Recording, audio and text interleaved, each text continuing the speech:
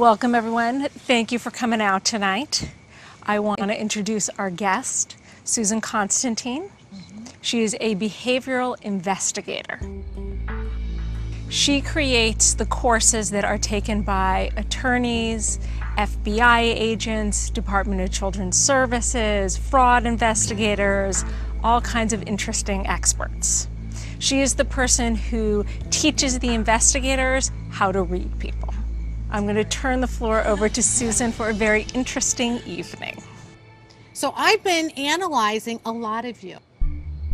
I observed that every single person in this room, every single one, lies. All of you are liars. We all lie, don't we? We tell little fabricated lies. We have secrets that we don't maybe share with each other. So that's where we're going to begin. Right in front of you, underneath your feet, you have a piece of paper. On this piece of paper, write down how much you trust your partner. 1 being the highest, 10 being the lowest. As soon as you're finished, fold it in half. Now I'd like you to switch it with your partner. Okay, let's start over here.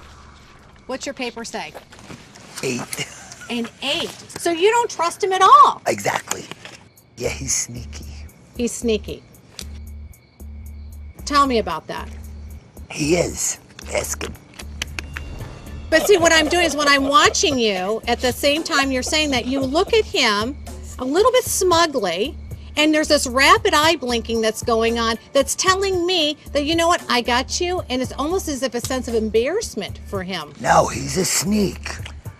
Read his text messages from people that he gets. Meet me at the Ramada Inn. I have the money. Don't worry, things like that. What do you call that? Oh, when he was calling the ex-girlfriend, he had her under Antonio instead of her real name, a guy's name. That move. What was that, 9 years ago? I don't when we care. first started dating? That's a sneak.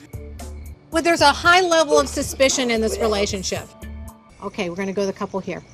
Let's look at the numbers. Whoa! You don't trust him at all, do you? Not one bit, no. So when I'm looking at this body language, I'm seeing these really massive barriers here.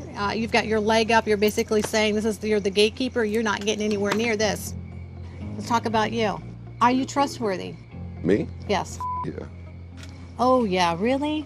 You're a liar. You just lied to me right there. I'm not trustworthy. You just repeated to me right now that you were not. I was asking you.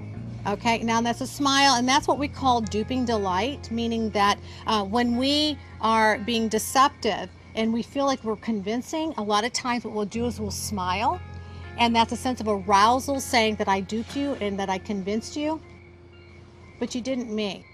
See, that's the thing, is you might have been able to dupe her or dupe anybody else here, but your body language is telling me something else. So how are you going to rebuild trust here? I don't know, because I'm just so broken by his lies. I don't even feel or even think that it's something to repair. You wouldn't be here if you didn't think there was hope. So in order for the two of you to work together, you guys have got to start to rebuild trust. The expert had a lot to say about my posture and the way I position myself and all of this.